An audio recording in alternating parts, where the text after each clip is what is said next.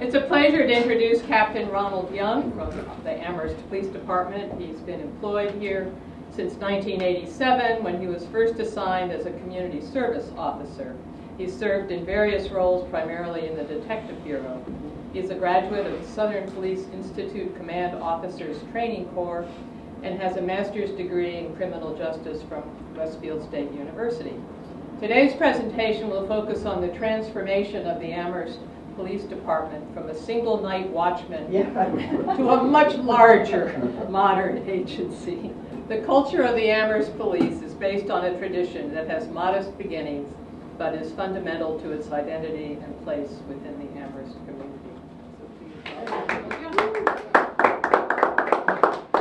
So truly, this is my pleasure for being here. Thank you for having me. You know, I've had a couple conversations out in the hallway, and my reason for being here is kind of born from a complete accident. One of the chief had charged me to kind of get rid of some of the junk that we have in our basement. And so when I was in the basement looking for junk, I started uncovering all these different things. Most notably, they were photographs. But then I started finding like these old uniforms and some of these old tunics and things. And even in my very limited intellect, I thought to myself, you know, these belong to somebody other than us. And so that's why I reached out to George, and that kind of is like what started the ball rolling for why we're here. So the first thing I need to do is say that I am certainly have not become an expert on the Amherst Police Department history. I'm in a much better place than I was a year ago, just because it is so fascinating. But we thought this would be a great starting place to maybe start and talk about some of the things that we've learned. I've already learned some things from some new friends today about you know, things that happened before my research. So that being said, this is kind of the first like 33 minutes or 33 minutes and 30 seconds. This is going to be an unabashed and unashamed like appeal to tell us about where we are today. It made kind of sense to talk about like what we do now at the police department before we talked about the past. And when I was trying to figure out or make a kind of an idea of what I wanted to chat about, how I did it was just talk about kind of very briefly some of the things that we're doing in the community today. And then we'll go back to like the chiefs of police and like what happened underneath each one of their it's very odd, and we've got a police department that's been in existence since about 1876 or so, and we've only ever had 6 chiefs, so which is really kind of odd. In 100 years? Yeah, it's very anomalous. You know, of course, Chief Maya and Chief Hart took up about half that century, so the rest of it's kind of child's play, but I think and I'll pick on Chief Maya because he's not here, I think it's longer than that, but it's really interesting, you know, whereas in today's day and age, and if you knew kind of like the inside and the fundamentals of what's going on in policing today with just some of the turmoil in our community and some of the problems that are happening with it is rare for a police chief to last politically longer than 3 or 4 years. Wow. In most police departments that are of any substantial size. And again, this is an unashamed and unabashed thing, and I don't apologize for this. It's like the Reese's commercial. Not sorry, not sorry. It's hard to be a police officer in Amherst. The community expects a lot from us, and the byproduct of that is it kind of makes us better. We make mistakes. We make a lot of mistakes, but and I'm kind of proud of it. So if that comes through, Phyllis, check read me on, please. Thank you. So. We have a mission statement. I won't bore you with it. One of the things that I do is one of the things that came about, and when we talk, I'm going to talk briefly, very briefly, about each chief. One of the things that Chief Maya did do was he started to instill the idea of like where we were going to be 10 and 15 years now. This concept of strategic management and the concept of thinking strategically. What was going to happen when he wasn't the chief anymore? Fundamentally, that is really a backbone of what we do as an agency. I recognize that in a few short years, I'm going to be living somewhere in Florida driving my wife nuts. It's going to happen. We all know it. You might as well say it. But there are so many people behind me that are so much more well-read and more prepared for the future. And our mission statement we try to change it on a biannual basis just to reflect where we're going.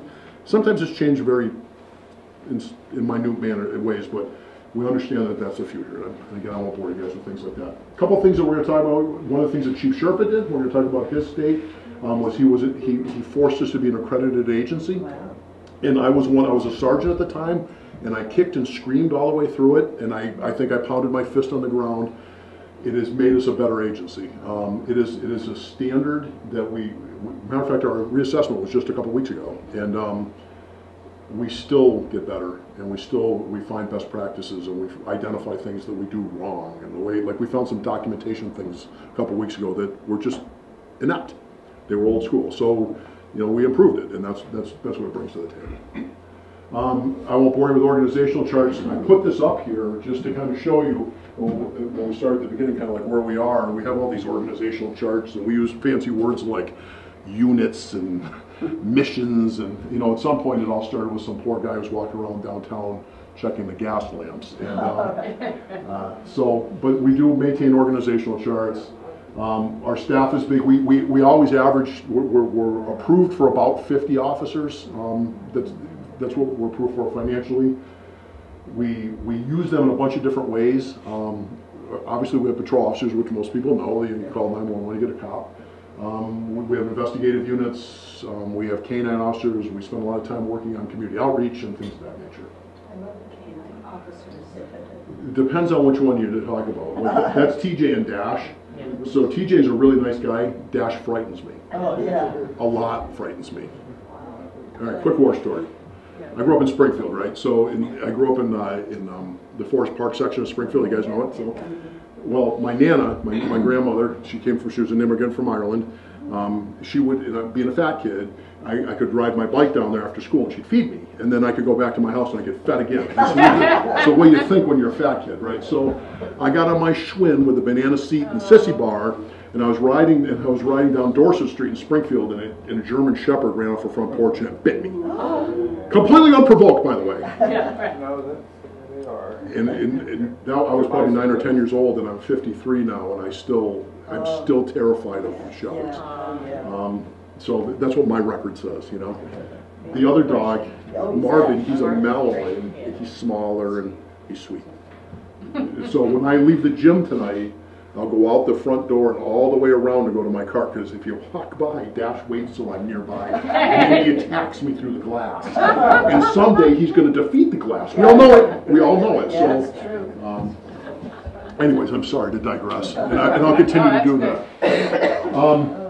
So we spend a lot of money on copping now, about $5 million. A lot of between what we're budgeted for police officers, outreach, everything from things that we do for training. We spend a lot of money on training, et cetera, et cetera.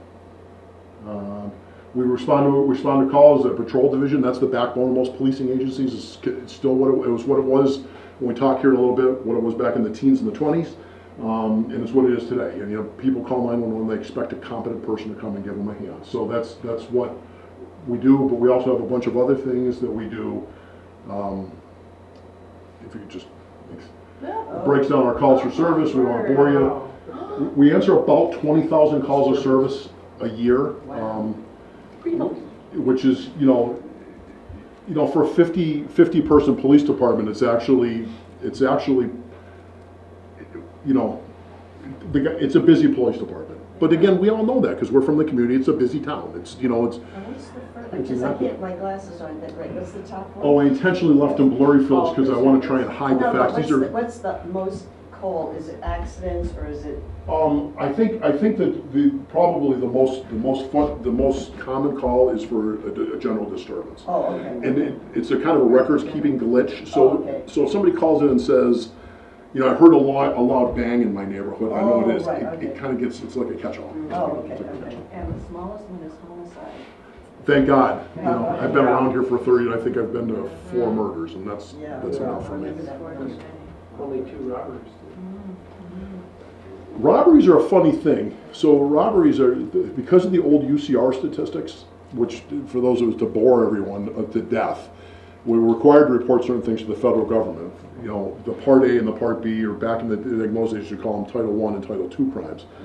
They've broken robbery down to a variety of different things now. So now that we report things as a NIBRS complaint, which goes to the state police and ultimately to the FBI, things that would have been classified as robberies in the past are not anymore. Oh, Shoplifting, somebody grabs a purse from somebody, like a purse snatching, it's not considered a robbery anymore, even though to me it's a robbery. So that's a whole other ball of wax. We of course have a detective bureau. One of the things we're going to talk about, ironically, at the bottom here is records keeping. And my new friends that we were talking about in the hallway were saying that prior to the 60s, we were really poor at keeping records. The police department was really terrible at record keeping. We did it. It was sporadic, and it wasn't codified in terms of what we're going to do. So, and then a bunch of other things we do. We have neighborhood liaison. We try to spend a lot of time with people in town who don't like the cops. That's one of the things that we found actually helps. We also try to do things that are not traditional policing. I think the worst thing that ever happened to law enforcement in the country is the radar gun. Because most of the people, the first contact other than me that my daughter ever had with a police officer was when my wife got stopped for speeding. So it's like, we try to do things that aren't traditional enforcement. It helps us, and it's for selfish reasons. I'd like to say it's for selfish reasons. We try to make friends with people who, quite frankly, just don't trust the cops. So that's one of the things we do. And one of those things is this. This is my brainchild. I'd like to say that, well, I stole it. I stole this from somebody, but we do that. We can keep going. So we also recognize that we have some issues here in town with drug abuse. So we all are keenly aware of what's going on with the opioid crisis in the country. So we're starting to deal with that now. We've trained people, officers specialty, that have a background in clinical support. All the three of these officers have a background in it. So. And that's what they do. We talk about dealing with people in a non-custodial way, aftercare, resource development, and things like that. Basically, what we do with people who have overdosed is we meet with them again in a non-threatening way, and just try to offer them resources. And we found that a lot of people do take advantage of aftercare, and it's become very important in our community. We haven't had an OD death in 2 years, and that's not accidental. Well, 18 months. 18 months is probably a fair, but last. Through Craig's door, we have some liaison officers again that have a clinical background. Mike Barone on the right there, who's short, but I won't say that because I'll say that because he's not here. Mike Barone has a background. He worked for many years down at BHN, the Health Network in Springfield, and so he works with a lot of our friends here in our community that either have mental health issues or homeless or both, and substance abuse issues as well. So. That's something we do. Again, I try not to bore folks here. We do spend a lot of time training, and when I get into the second half of this, we're going to talk about this. One of the things that Chief Maya did when he became the chief was back in the early 70s, he recognized some of the deficiencies and the problems that were going on in the country as it relates to policing. Problems that we still see to this day. Things that happen, police overreach, things like that are simply can be trained away. So, and we'll talk about that. We talk about safety in schools. You guys don't care about that. I don't want to beat you up about that. We do train people throughout the community. We have a lot of folks that work for us that are prior military, and they have some skill sets. And so as a result of that, they have put together these programs where they meet with not just the school department, but town buildings. And now we're working with different retailers and people in the community that are just having a plan that if there's an act of violence in the community, what would be a good idea, what would be an appropriate response, and how to handle that. So that's an important part of what we do. And you don't care about dispatch. It's interesting though. Well, we do. Sorry, her face. Oh no, please. Don't tell Mike Curtin because he's the supervisor and a friend of mine. I just didn't think that would be fun. Actually, dispatch is a really interesting part of what we're going to talk about a little later on. Communications were really sporadic with policing early on, and what the call boxes did, and then when we actually, we didn't have 911 in the police station until 1970, so it's kind of interesting. So, and again, types of calls, we already talked about that. So, we oversee animal welfare here in the community. Many people know Carol. She has a barred owl there. Another thing that I'm scared of. Yeah, that's an awesome photograph. When I was a sergeant, so I'm in the little vestibule, right? I'm a sergeant. It's like 3 o'clock in the morning. And I just want to go home. I get off at 3, and this woman walks in. Well, it was hot. It was in the summertime, like July or August, and a woman I see around town. From I was about my age. She goes, "Hey, I was just on Southeast Street. I was headed home. She worked at the university, and I hit an owl." I'm like, "Oh, really?" And she goes, "And here it is." And I'm like, "Oh my God! Oh my heavens!" And it was, just for the record, angry. Didn't like it. So being a city kid, I'm like, "Put that thing down! Put it down!" So she does. Now I have an owl hopping around the lobby. They didn't. And just for the record, they don't cover that in the academy. They don't cover that anywhere in the academy. If anybody knows Buzz Foster, he just passed away a couple weeks ago. Yes, Does anyone know Buzz? Fozzie's father. Fozzie's. So his wife was involved with, at the time, Birds of Prey, and she actually came down like 3 in the morning with a big box and put this owl in and brought it somewhere. So I watched one of my friends drive away with this creature in the front seat, and I'm like, "Oh, time for me to go home too." So that's that. So, anyways, so that's kind of where we are today in a 10-minute thing. I'm not sorry, but I wanted you to know where we've come. We're always improving, and that's kind of where we're at. So here's a little bit of the history, and this is not a complete thing. It's just kind of a start. As I said, I broke it down. I made a couple notes here so I don't skip things. I broke it down kind of by the chiefs, and that seemed to make a lot of sense because of the way it happened and the way time went by. So if we could look here super briefly, this is the way the police station looked when I came to work in the 80s, in the early 80s. Remember? Yeah. It was in the basement. It was down in the basement. We made the entrance down here. You walked downstairs. Yeah. Chief Maya's office was up on the second deck, up by where the town clerk's office is now. Yeah. And we parked in this spot out here was always reserved for the shift commander. So the sergeant got this spot, and if you were a lonely peon like me, you had to park around the back of the building. We had a lockup here. There was a 3-cell lockup that was downstairs in the basement. And there was a detective bureau, which was a little room ahead. There were 2 detectives when I came on board. And the rest of us, we shared that common area. There's a booking room, a little squad room. And if we needed training, we trained up in the community room, the town community room. That's where we did our training. So if we didn't go to the academy, and that was it. And I was so proud, walk in there. We had 5 police cars, and we shared them. One of them burned oil really badly, the old Unit C. So you tried to get to work early, so you didn't get that. These were when you're a 23-year-old boy, this is what you think about. Right? So that's it. That's kind of where I started, and it's hard to believe that was some 30, going on 33 years ago. Of course, things have changed dramatically. So the first night watchman was Fisk there. He came on board in the 1870s. Is he related to Don there? I think that he is. Wow. So Don, if folks don't know Don. He looks like him. He looks like Don. Well, that is Don. I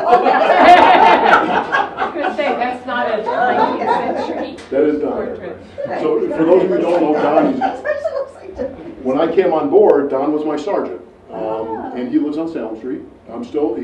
He just lost his wife and then just passed away this past year. So Don is very special to me. So, but I think that somewhere down the line the lineage is there. I tried to convince Don to look it up in greater detail, but if you know Don at all, he's kind of a grumpy old guy, and he's not much in the mood to do it these days. Someday I'm going to do it on my own, but I believe Fisk there lived on Strong Street, and how he got the job is a different story. But there were some political connections, and of course Don lives on Salem Street, but he didn't grow up there. He grew up on North Whitney Street, on Upper Ward North Whitney Street. So, anyways, that's kind of interesting, and why I think that's really interesting for me, and this I kind of put 2 and 2 together. Don retired in 1987 when I was a young cop, and he gave to me a box key, right? So here's this call box key, this brass key. So, and he got this from Bud Heath, and Bud Heath got it from somebody else. This key's probably 100 years old, right? And back when I first came on the job, everything we popped everything open with a box. The only thing that this opens, there's 2 places this opens left in town. The lights here at University Drive in Amity, and the lights in the center of North Amherst. You can pop it open so you can run the lights. But when I first got on the job, this opened everything. This was the key to the city, so to speak. Wow. And I've been carrying it around all these years. It's basically useless. I haven't been a policeman for about 20 years. Oh, but it's cool. And when I was putting this together, I realized just kind of how special that is. It's kind of cool. The chief has one, and if anyone knows John Chudzik, he's badge 1. He and I came on together the same. He has one. The rest of them, if they're still in the building, I don't know where the heck they are. So at some point, this doesn't belong to me. It belongs to the station. For a couple more years, I'm going to hang on.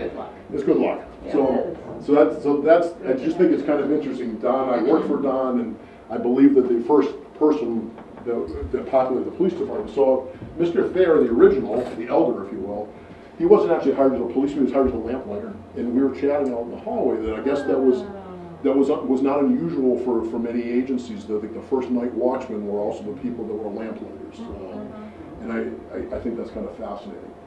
He actually Fisk there at the time was not an Amherst resident. He lived in Leverett. He was an Amherst kid originally, but he lived in Leverett at the time, and he came all the way down in the evenings to take care of this. Kind of really fascinating. So was his routine to patrol, so to speak, because he was going from lamp to lamp? So he would go, what we now think of as the center business district.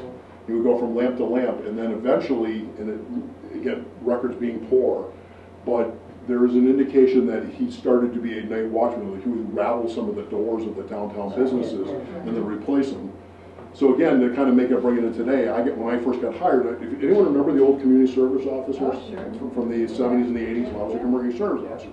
And that was my job, was I came almost to rattle the doors. And I would go down and I knew every door in the center of this town. They're all so different now. But call opticians that isn't there any longer, and Class A Cafe. But we would rattle the doors, and the lineage kind of goes back to that. And if the chief came in the morning and saw on the log that there was something, we're talking Chief Maya now, and you didn't find it when you rattled the thing, you paid for that. He was not under, and again, the lineage kind of goes back to what Fisk was. Did the early lamplighters have to put them out in the morning after they'd lit them in the evening, or? I don't know the answer to that. The lights went out either at 11 or midnight. Oh, so he would have turned them off at midnight. He was the tender, right? And that was part of his job was to put them out. Okay. Huh. Now the records that I see, he was unarmed. He was unarmed other than maybe carried a billy club or something and a flashlight. After the turn of the century, because of course flashlights early on they didn't exist, right? So, so imagine that must have been kind of a lonely existence. I think of that all the time. Anyways, so after that, once we got into the late 1800s, they actually hired a full-time police chief. It was Melvin Graves, right? So Melvin Graves established the police department. He was actually the only police officer for about close to 20 years. So he's not in this picture here. This picture here was taken probably in the 20s. It's one of the older photographs. This is definitely the Memorial Day photograph. It was taken on Memorial Day. So this is not 20s. It was taken in the 30s. My bad. So this is Bill Engelman. He eventually became the chief of police. Frank Hart eventually became the chief of police, right? Jack Traynor, who was the chief of police. And there's a lot of discussion of who that is. There's a lot of people back and forth that can't quite make certain who they think that is. I think that's Bug Jewett, Clarence Jewett. Yeah. And Mike Jewett. Does anyone know Mike who lives here in town? Mike is a retired professor from Amherst College and a friend of mine. Who would have been? He believes that that's who that is as well. That's Clarence Jewett. But So in the 1920s, there was about 6,000 people in town, right? Yeah, God bless you. I don't think that the population went over 10,000 until after the 40s, right? Yeah, I don't think so. Because during the Depression. So here are a couple of interesting facts about Melvin Graves that I thought were really interesting. As I said, he was the sole officer for many years. He was the one that eventually oversaw the moving of the police station. So we were talking about out front. About 1915 or so, there was some questions about what was going to happen to it, and then eventually, when the town hall was constructed, the courthouse was up on. There was a courthouse up on the second deck where the theater is up there, Yeah. or third deck. I'm sorry. And on Saturday mornings, a district court would actually George would come and actually have district court on Saturday mornings in the upstairs there. And for a while, Chief Graves had a little office there up on the 3rd floor. And then, as we all know, eventually it ended up down in the basement where we... Prior to that, the police station was roughly in the area like where the firehouse is now. So he was the one who kind of oversaw the movement. He eventually ended up hiring, and by the time he left, there were 4 full-time police officers.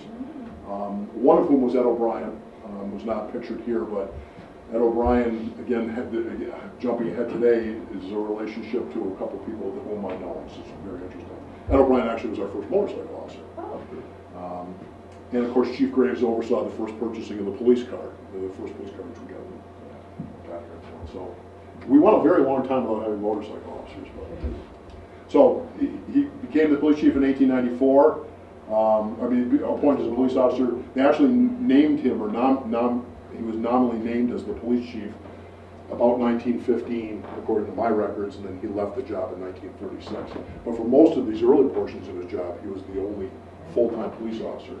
He hired other men, and there are some names that float in there. I actually have lists of them.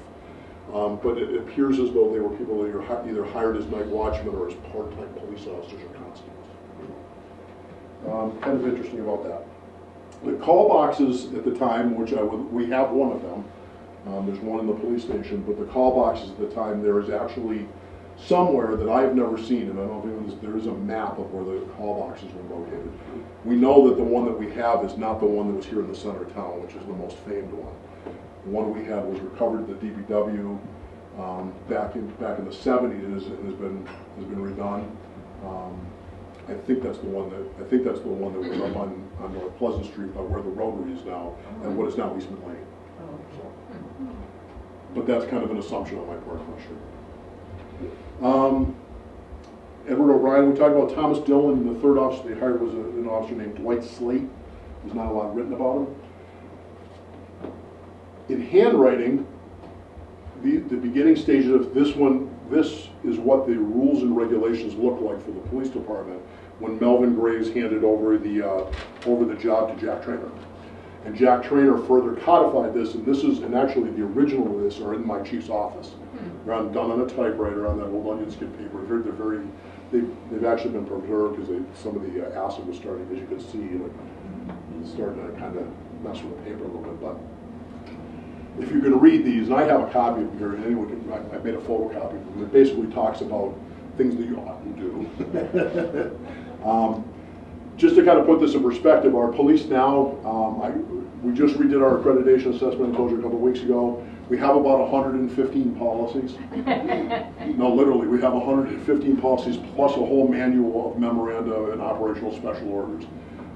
If you need to get a new tie, there's an order on that. So, we've learned from policing that where cops get in trouble and how they, one of the things that happens when policing breaks down in the community is when we leave people to their own devices in an area that they don't do very often.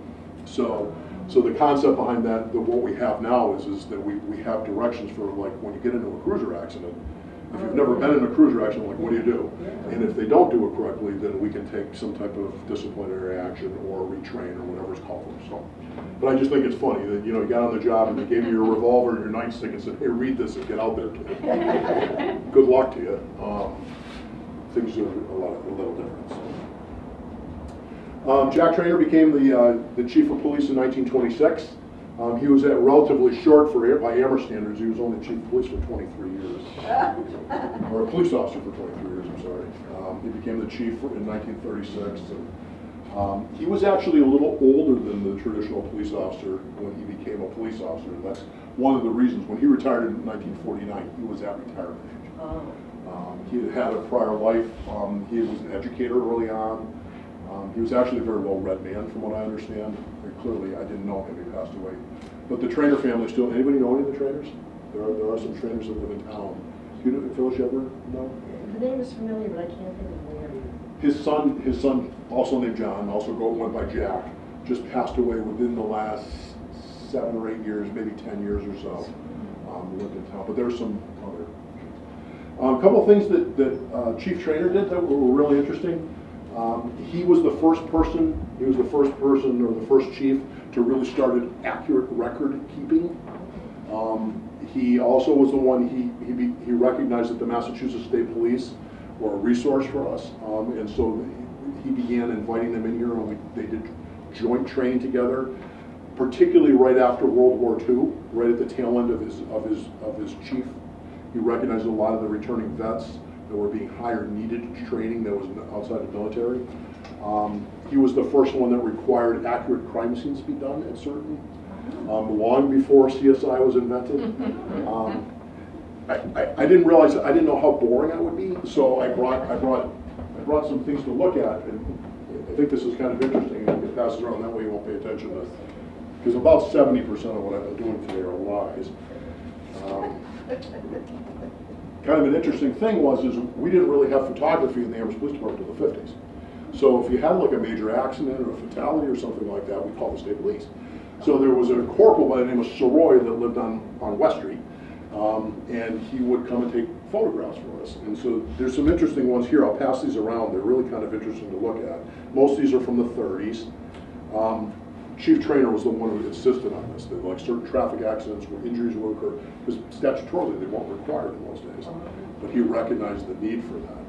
And it really kind of, it sounds so silly that we had cops that were taking pictures at crime scenes, but in the 30s that just wasn't done. It just wasn't done. So I'll hand a couple of these around. If you care to look at them, if not, just pass them on. But there's one in particular, and I have thousands of these, but there's one in particular I'd like everyone to look at, because this is a source of discussion in my group. This photograph here was taken in March of 1939 by Corporal Soroy, Massachusetts State Police. And I'd like to know what intersection this is. And I have many, many different, I have my own opinion on this. I don't know if anyone knows Gabriel Ting, he's the other captain that I work with. So Gabe and I, we fight constantly. Because he's not here, I'll say this, I don't care for him very much. He and I actually have had many discussions about that, and he's done a bunch of research on it. So I'd like to pass it around. But there's some other interesting things in here that I think are great.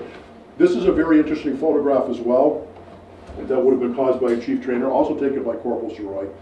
And what's really cool, if you had a magnifying glass, or like my fingerprint glass that I still keep on my desk, because it kind of makes me look like I was a policeman a lot of time. You can see this. This is 9 and College Street, right? This is College Street and the South Pleasant Street intersection. As you're looking northbound towards Hastings, and you can see the Grace Church and the Common. The flag's at half-mast. And I'm like, oh, that's kind of interesting, you know? Yeah. And then I look and see the date, and the date was December 11th, 1941. Oh. 4 years after Pearl Harbor. So that's kind of an interesting photograph. So. And there are some others. If you care to look at them, great. If not, I just kind of let you. Interesting. So now I can basically talk about nothing up here. Right. You guys don't know what's going on. If I give out candy, do I need to go? Well, it's 10 of 1. So. You tell me when it's time. Well, if people have to leave at 1, they'll leave at 1, and we'll just keep listening. Let's scoop, because I'm almost done. Yeah. Keep going. Keep going. Yeah, don't scoop. All right, so Bill Engelman, we won't talk a lot about Bill Engelman. He didn't really do much as the chief. He had been a long-time patrolman. He was kind of, quite frankly, without speaking ill of the dead, he was a chief that really didn't do a lot, and kind of the way he left being the police chief was not in the best thing. He was not the most up. He ended up taking his own life late in life. So there was some indication that he might have been not the most up and up chief, and so he did do some things that were interesting during the 50s. I mean, he did integrate a lot of the veterans that were returning from World War II. Chief Engelman also really raised the level of policing in terms of manpower. They went from being a 5 or 6 man police department up to like a 15 or 20 man police department. But that's also a large part because the town had grown so much in the 40s, in the time shortly following the Second World War. So again, some of these photographs that we're passing around. Yeah, that one you should be able to read. There's a sign. Is that the questionable one? No. That's No, This that's is St. Bridget's Church is there, the post office is right there, the Right. gas station is Oh right yeah, there. that's So- red That's sign. Reds. But before, if you actually look at this with a magnifying glass, what this is It says that This we've is- got that picture. It's the there. Chevy dealership. Yeah, yeah. Yeah, which ended up on Dickinson Street eventually before Ren bought it. Thank you. Yeah, it's Oh, all right. I showed that to Jeff Roy. You remember Jeff? He became the chief of police down. Jeff's like, I remember the Frosty Cap. I do too. You remember that was the Sunshine Car Wash at one point. Yeah, Marge Babb. Marge Babb, Sunshine Yeah, Car Wash. yeah. I guess, Boy, is Um, that intersection shady. So Chief Hart, That's right at the corner of Is anyone ever- Southeast Street. you ever knew Chief Hart? Oh, I know Chief Hart. You know Chief Hart? And Regina was, Yeah, she she's taught still- at Fort Worth. I actually just saw him there, saw him the other day. Yeah. So Frank is a very important part of our agency. He was kind of and I didn't know him. He passed away shortly before I got here.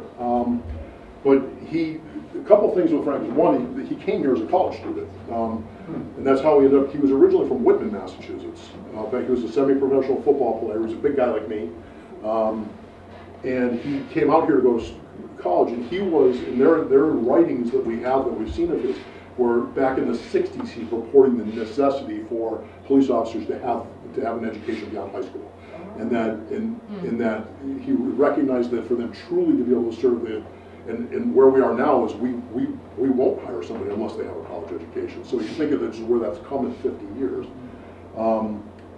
He was a forward thinker, even though he wasn't a polished man, from what I understand. He was one of these people that was truly looking to the. We talked earlier about like thinking strategically and planning strategically as an agency. He was the one who really instilled in a lot of what he did early on. Kind of has filtered down the way we think and the way we conduct business.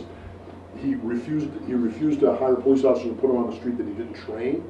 So the very first police officer that ever went to a true academy was Don Maya, who eventually became the chief. When Maya got hired in the late 50s, 58, 59, he went to the State Police Academy in the same State Police Academy that I went to in Framingham. I went to the one in Agawam, but the same State Police Academy, and he was the first in the line then, and that became a requirement of the job. Back when a lot of large agencies like Springfield PD and Agawam PD weren't doing that. They would hire you, you were somebody's brother-in-law, they gave you your revolver and a nightstick and told you to go out there and do good, and then lo and behold, you find out these cops were robbing people and everyone wondered why. There were no backgrounds done, there was no vetting process. He started a vetting process in the 60s about how he was going to vet police officers. You think about really how remarkable that is. And we now, of course, we use background investigation tools that they didn't have available. So he presided over the big expansion of the university, or over the department during that period when it kind of went from being Mass Aggie to university. Boomed in the 70s there. Yeah, I mean in the 60s. My guess is you're right, because he actually also created a rank structure, which prior to that there was a chief and a deputy, and then everyone else was a patrolman. And then they created Weymouth Heath. Bud Heath was our first sergeant, and then so after that Chief Maya became a sergeant, and because of that boom in the size of the agency, he had to create different ranks that were never a necessity before. Did he come as a student at university, or? Yeah, he went to the agricultural school, and that's how he ended up out here. He was a doctorate grad. This is not a mystery. I'm sorry? Yes, the farm. Yeah, right on Strong Street. And if you go in front of our station, the stock, what do you think? That's not a mystery. Come on, be on my side. It's Pleasant Street looking south toward the crossing of Amity and. That's what Gabe thinks too, and I'll point out again that I don't care for him. Present fire station. This building that Barry Roberts owns was moved that way in order to expand the store, which is now Yes. The house that was moved where Dick Vincent lived. Yeah, well, when I was a young cop here, that was a grocery store, remember? But the best story about Frank Hart, Here we go. you'll remember this, Phyllis. Maybe, I don't think you were in town when I was. When there were student riots going on. There were problems in the late 60s, early 70s, Vietnam, uprising, all of that. And Frank Hart was the chief, and he was a farmer as well. And he used to come and stand in his farmer overalls in the center of town, right at the main intersection. And he talked to the students, and he'd say, you know, what are you doing? You know, I mean, guys, this isn't the way to bring about change. You got to go do and take things, you know, as they come and move it along. And the students were like, God, what is this? This guy's the police chief. He doesn't look like a police chief. And he just managed to keep everything very calm. And Amherst was one of the few towns that didn't really have any problems during all of that. And I think he had a lot to do with it. It was a very active town. Remember Eric the Red? Oh, yeah. And that was, and there was a lot, you're right, there was a lot of protests. You're absolutely right. And with the student here, yeah. And they also had streaking in the 70s too, which I was never at the right place at the right time. I have photographs that I'll show you later. So, okay, Well, it's funny you say that because I remember when I was a young cop. Looking south? So this would have been, I'd been on the job maybe 10 years when the first Gulf War, so we're talking the early 90s, 25 years ago. And Don Maya was the chief, and there were some protests. And some people took over an intersection down in the center of town. Would have been one of these two. And they were protesting. And that's Starbucks. And Chief Maya said, I remember saying to him, I said, you know, what are we going to do? And he said, we're going to direct traffic around them. And I'm thinking to myself, you know, back in those days I was fit. I had all my hair, and I was all polished up. And I go, what do you mean? He goes, we're going to direct traffic around them. And it did the trick. But think of how much common sense that is. Like, why pick a fight you don't need to pick? You know, and a lot of that came from Hart. That common sense approach, a way to understand that just, you know, protesting is part of what makes us us, and that's okay. And that's okay. And so, you know, it's funny, we have all these tools and these things talking about community policing, but if you actually realize that you truly are part of the community, it makes community policing just something you do and not a program, right? So that's the way I look at it, and that's the way I was told to look at it. Back in those days, they had to beat it into my head. Because I know people have to. Oh, that's a great one. Yeah, that's terrific. That's kind of neat. Where can we get some more? Oh, there he is, okay. So Chief Maya, of course, he took over, he hired me. Yeah. One of the games that we used to play in the station was who was the last person that was hired by which chief. So Ed Montleon was the last officer that Frank Hart hired. He was badge 18, I'm badge 49. You live right behind me. Yeah, that's right, yeah, your neighbor, yeah, sure. Don Maya, the last person that he hired was Mike Barone, who we saw earlier in the photograph. So the last person that Chief Sherpa hired was Marcus Humber. I don't know if anybody knows Marcus. So it's kind of I'm like the middle child, and I'm left-handed, so I'm like all messed up. So Chief Maya was a veteran, and that actually makes a lot. He was an Air Force veteran, and a lot of the things that he did in the 70s, when he became the chief in 1973, was he really was the one who very much refined the way we kept records. And we still, he used to say that to you when you were a young cop, it's a department of record. If you didn't write it down, it didn't happen. If you don't record it, it didn't happen. So he actually devised a system when he was a sergeant. It's still in the station today.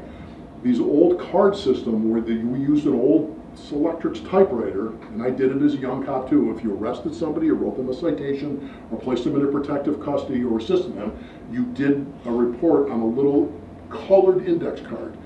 Pink was for arrest, blue was for a citation, yellow was for a protective custody, and they were filed in this enormous filing cabinet, and it was the first like Rolodex way to go back and search people. So as an investigator, when you were found out somebody broke into somebody's garage, well, you knew that somebody had been in a car with somebody, you could go and pull these cards out, and it was a wealth of it. It's outdated now, because we went computer under Chief Maya's leadership in 1988.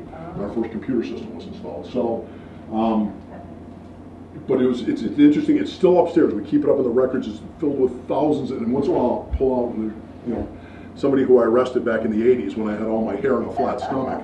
And I look at it and I say, it's kind of interesting that piece of, and there are cards in there that go back to when he was a sergeant in the early 60s. It's very, very fascinating. So, of course, he retired in 2000. Don's still alive. He still resides here in town. He's a lifelong resident. He lives up in North Amherst, and I saw him right around Christmas time. So it's a common thing when you get promoted that you call the former chiefs. And we had some promotions recently, and I called the chief up because he likes to keep track of what's going on at the station. I don't see him very often anymore. And so then, of course, Charlie Sherpa became the chief of police. He was the next one. Chief Sherpa was actually not originally an Amherst kid. He's like me, a Springfield kid. He was a Long Meadow police officer for a couple years before he came here to Amherst. It's ironic because one of the reasons I think I work here is because of Chief Sherpa. My father-in-law is an Italian guy from South End in Springfield, where Chief Sherpa is, and they knew one another. And I think that when I put in my application that maybe, just maybe, he recognized the name, because I wrote it like 80 times on the application. So that may or may not have something to do with why I work here. But Chief Sherpa was a great guy, and he really also was a builder. He is the one who oversaw accreditation. He's one of the people that installed. We have a very firm and very often copied field training program that a portion is stolen, a portion we refine.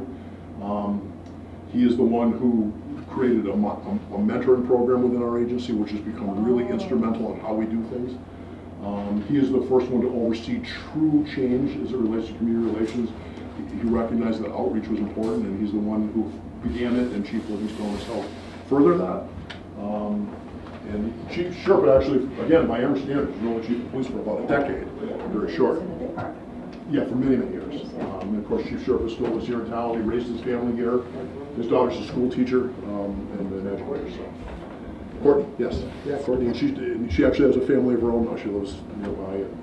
And of course, we know Chief Livingstone is currently the president.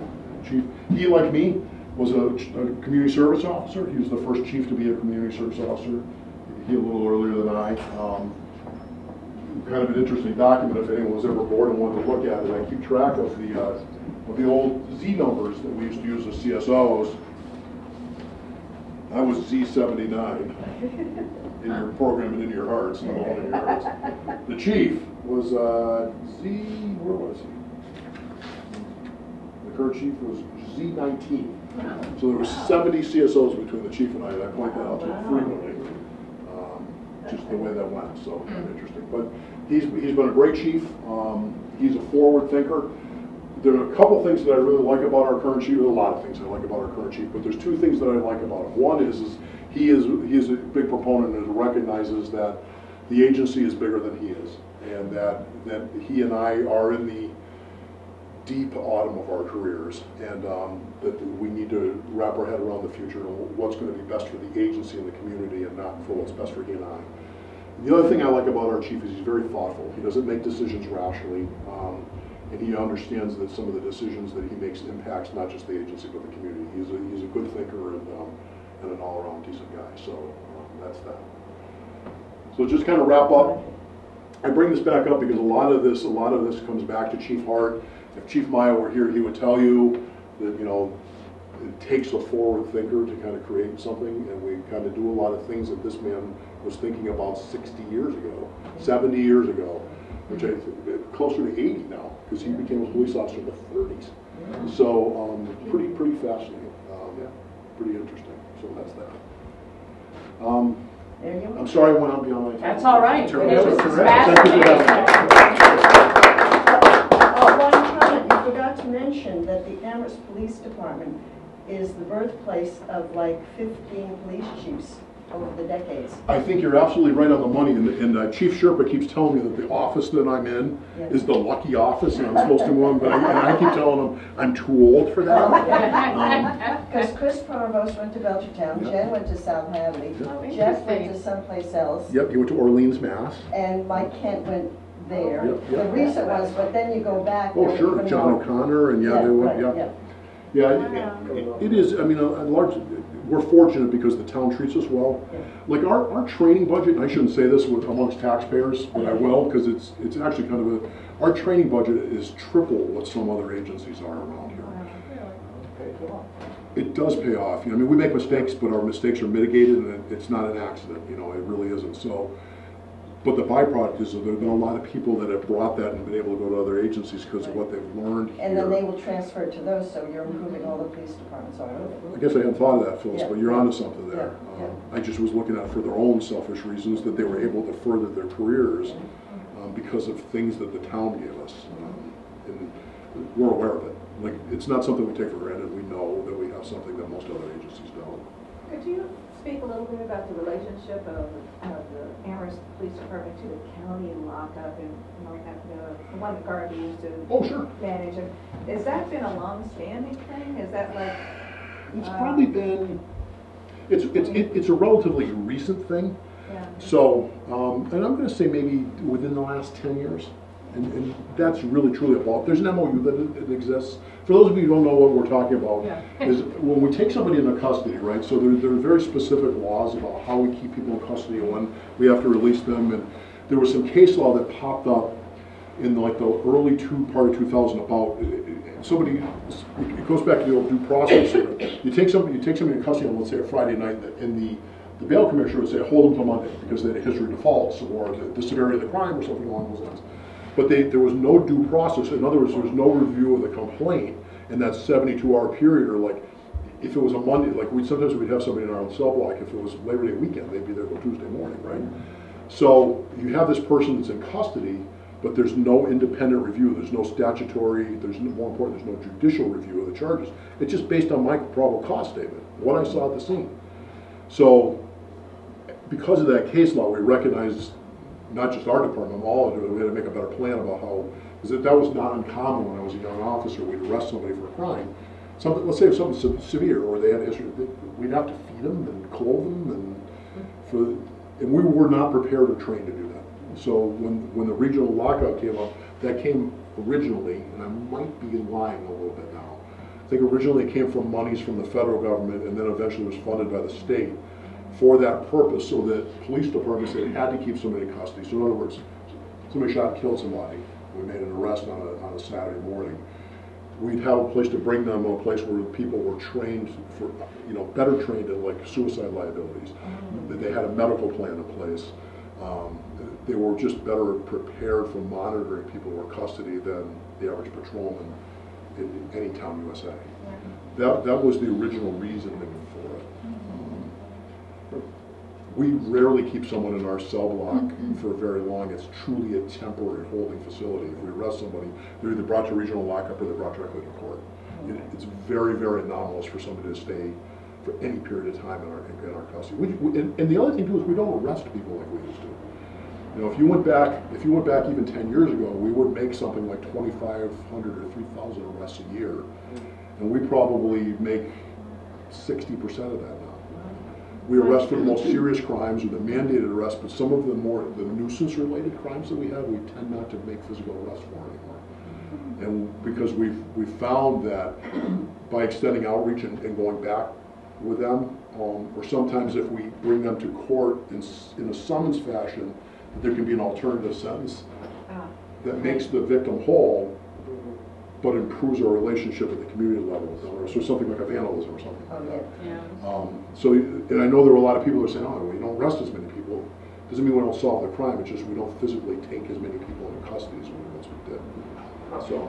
What about the relationship with the police forces and the colleges? Because that's a unique thing that we have here in Amherst that they don't have in a lot of other communities. It sure is, and it's like, for me, it's kind of like always the way it's always been, right? So, but you talk to other friends, or I talk to people, someone like Chris Pronovost who left and went to Belchertown, and it's a different environment. So let's take the university police, for instance. This is the obvious one because they're such a big agency. They're very well trained. There's great people up there. They have a different mission than we have. And so sometimes we have to negotiate that. It's not right or wrong, it just is.